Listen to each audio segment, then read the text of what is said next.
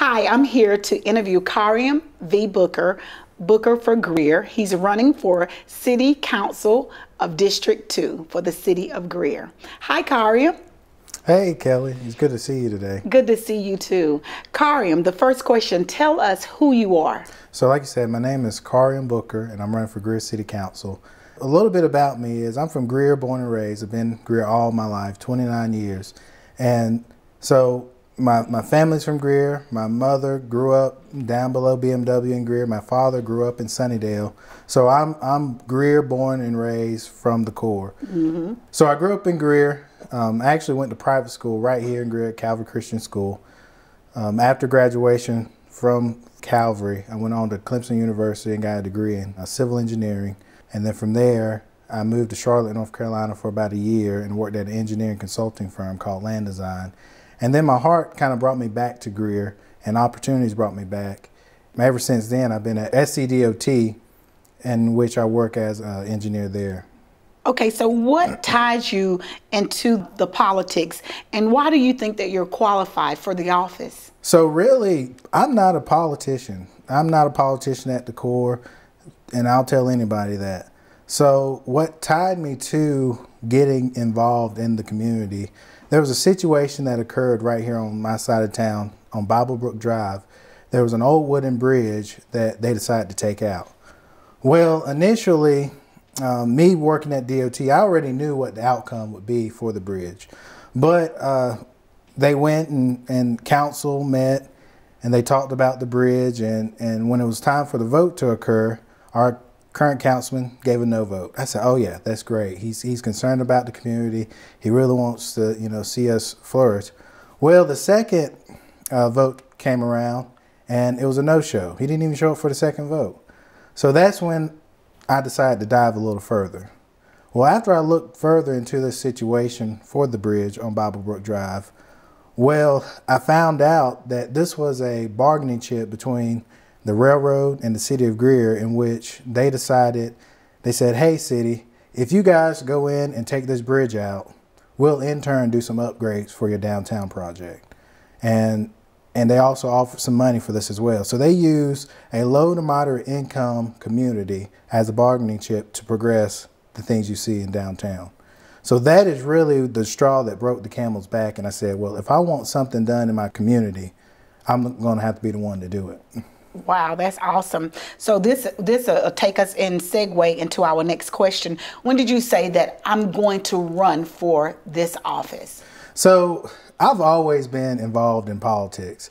You can go back to me at 12th grade when Obama was running in 2008. We had a mock election. Well, in the mock election, I was quote unquote the Democratic candidate, Obama, and then we had the other politician as well. Well, I went to a private school which is predominantly conservative, Republican, that makeup. And when it was time for the election to occur, I got almost 50% of the votes in a conservative group that knowingly knew that I was the Democratic candidate. So politics has always been in my blood. I've always followed politics. I call myself a political analyst. I like to see how people respond to political pressure, political situations. So just going through those events, that kind of cultivated me wanting to be involved in politics. And at the end of the day, I feel like I have the skill set and the mind and the forward thinking vision to handle politics. Wow. So who inspires you in politics? So my inspiration actually comes from a lot of folks. Throughout the years, I've met a lot of different folks.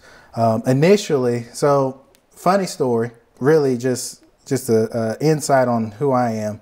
In 2004, I was at a commencement address for my sister. She was graduating. And at this commencement address, they had Senator David Thomas come speak.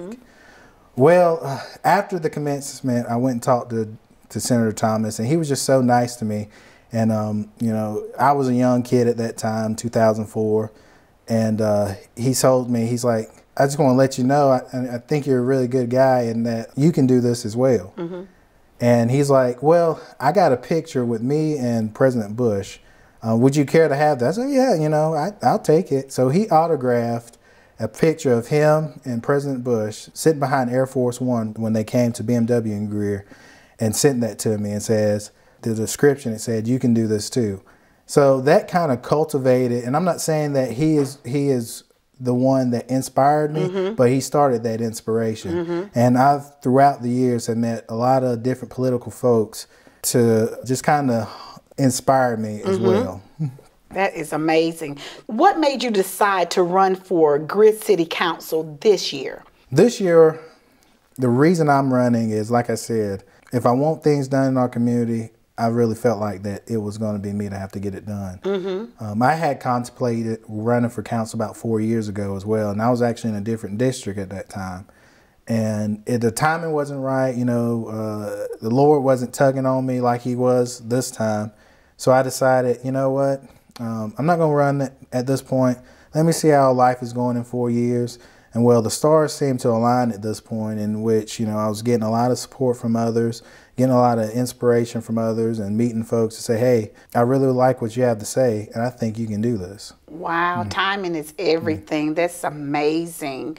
So think of what you want to see and doing in this area. So what do you want to see? What changes do you want to bring about?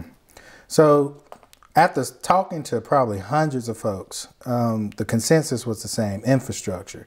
Infrastructure was what everyone kept, you know, calling out. How do we get sidewalks? How do we get drainage systems fixed? How do I get this done in regards to infrastructure? Well, I sat back and thought about what is the components that create this infrastructure situation that we're in. And after thinking about these things, it came down to 3 different pillars. The first pillar was economic development. Greer's seeing tons of economic development in our community and throughout Greer as a whole. The second pillar was affordable housing. You see how rental prices are going. You can almost buy a house cheaper than you can to rent. Yes. And then the last pillar was gentrification. So in synopsis, it was gentrification, affordable housing, and economic development. And I tell everyone, these 3 ingredients is really what create this infrastructure pie that I'm calling out. I really feel that if we can tackle those 3 issues, the infrastructure will take care of itself. How do you plan to tackle these issues? So really, a lot of this is about education. How do we get the information out to the constituents? This whole process, I've been trying to unite the communities, and these communities that I've been focusing on is the Sunnyside, Sunny Glen, Sunnydale, Victor Mill area, Greentown, Needmore. All these areas is one community, and a lot of folks don't realize that.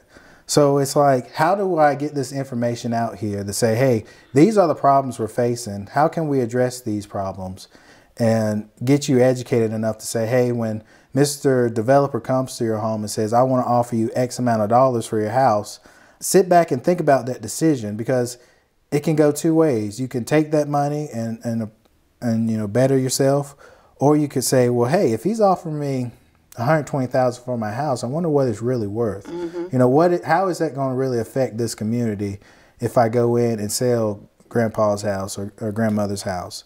So that's what it's really about, is educating the folks to say, hey, we want to make a better neighborhood. We want to make a better community for ourselves. So how can we continue to educate ourselves and understand how this economic situation works so that we, in the end, are getting the things that we want in our communities. Wow. Where do you want to see your constituency in terms of development in 4 years once you are elected? So we're here at my house shooting this interview right now. And right now behind me is almost 100 acres for sale. They want to go in and possibly develop this property. What I really would like to see the city go in and investigate, because I know it can be done, is how do we talk to these developers and say, hey, Mr. Developer, you're going to go in and build 500 homes. Well, you're going to build these 500 homes. Let's say let's say 10% of these homes are going to be for affordable housing. Now, I don't want to confuse affordable housing with low-income housing. Affordable housing is qualified folks coming in and buying a house. Well, let's say we talk to Mr. Developer and we say, well, if you're going to put these houses on the market for $200,000, let's give you a voucher that will buy down the price of this house. So in essence, you bring the house down to about $175,000. You find a qualified citizen to purchase that home, and it does two things. You're putting qualified folks in nice subdivisions with nice amenities, and also you remove that huge upfront cost that Greenville County Redevelopment Authority and all these other agencies see when they have to go about doing the developments. Because at that point, you take the infrastructure equation out, you take all these different other elements out, and all they have to do is focus on finding the folks to find that home and then giving them a voucher to buy that price down. And then you guarantee Mr. Developer that, hey, 10% of these homes or whatever the number is, you can guarantee that, hey, we're finding folks to put in these quality neighborhoods. Wow. So my last question, Karuiam, is what can residents expect from you as their city council representative? Going throughout this process, the Lord laid it on my heart to say, he gave me two instructions. He said for me to run, and the second instruction was that every dollar we take in, put it back in the community. So that's what we've done so far. 95% of our donations is literally going back to the community. We started out this campaign, we purchased almost 750 backpacks with school supplies. We went door to door across 11 different apartment complexes, 2 different neighborhoods, and passed these backpacks out. Well, from there, we went on and had a block party. We had a block party down in Sunnyside, and we were able to feed probably 150 folks or more in the community. We had the blood connection out there. We had the fire truck. We had bounce houses. We had the food. We had vendors, just to bring awareness to this upcoming election. And like I said, this isn't about me. This is about creating a better life for the next generation. So you won't hear me talk about, what hasn't been done in our communities. We all can see what hasn't been done. But I want to know, what direction are we going? Where is this train going to land? Or where's this ship going to come to port at? And I feel that we're on a cusp of exponential economic growth, and that we don't have another 4 years to spare. In 4 years, we may miss the boat and we'll be left behind with the pieces to pick up. You've done a lot in the community. Yeah. So needless to say, we've done a lot in the community. We've been really hitting the pavement very consistently every week, always out doing something, visiting churches, talking to folks, answering questions, coming up with innovative ways to get our message out there. And I feel like we've done an excellent job partnering with folks. We've created all kind of community partnerships with businesses, with prominent officials in the city that I think is going to carry on in the future, and that when we want to do more things in the community, I can call them up and say, hey, I have a need. Can you help fulfill that need? Well, Karuiam, I'm so excited about what you're doing, and it looks as if though you've done your homework. You know the community. You've been in the community, you and your wife, your children. Like you said, you've been door to door. You've been to churches. And you are very innovative. You're very resourceful. You've done your research. And I think that this is going to be an awesome, awesome time where you are going to make a difference in this community in District 2. So I just want to thank you and your wife for allowing me to come in your home and interview you today. Thank you. And I can't let this opportunity go by without acknowledging, I want to thank my wife for just supporting me throughout this process, and everyone that, I have 5 older brothers and sisters, my father, aunts, uncles, different folks in the community that I didn't know was my cousins at the time, but now apparently we're related. I want to thank those folks that have supported me throughout this process. We're not done yet. This isn't the end of it all. And also, I want to give a homage to my mother, who passed away about 6 months ago. When I told her about this opportunity of me wanting to run for council, she was always my biggest cheerleader. I could do no wrong in her eyes. There was 2 folks that I can do no wrong with. That's my grandmother, and that was my mother.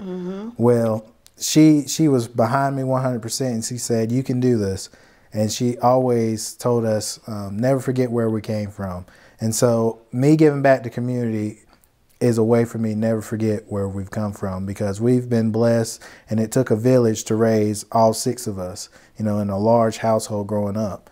So I want to give honor to those folks, and I want to thank those folks that has been supporting me, especially my wife, day to day, door to door, the late nights, the phone calls.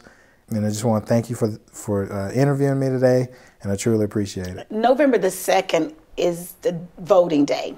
So give us multiple ways that people can vote, how they can get there if they don't have transportation. Just talk a little bit about that. So actually, there's a misconception. October 4th was the first day you could start voting in person. So you can go down to your local elections office and vote now. You can vote. If you're in Spartanburg County, you'll go down to County Square. If you're in Greenville County, you go to Greenville County Square. But you can vote from now all the way up to November 1st, up until the election. Starting on November 2nd is in-person voting at your particular precinct. If you have any issues getting to the polling places, we have a hotline set up for people to call. And that number is 864-469-6540. Call that number, leave your name, your address, and a short message. We'll get back with you on how we can schedule a ride to pick up and take you to vote early, or pick you up and take you to vote that day on November the 2nd. Yes, and I'm going to look in this camera and I'm going to tell you, if you're in District 2, make sure you get out November the 2nd and vote. Vote for change. Vote for Karuiam v. Booker. Booker for Greer. November the 2nd, get out to the polls. If you don't have a way to the polls, make sure you contact someone that they can get you there. Vote November the 2nd.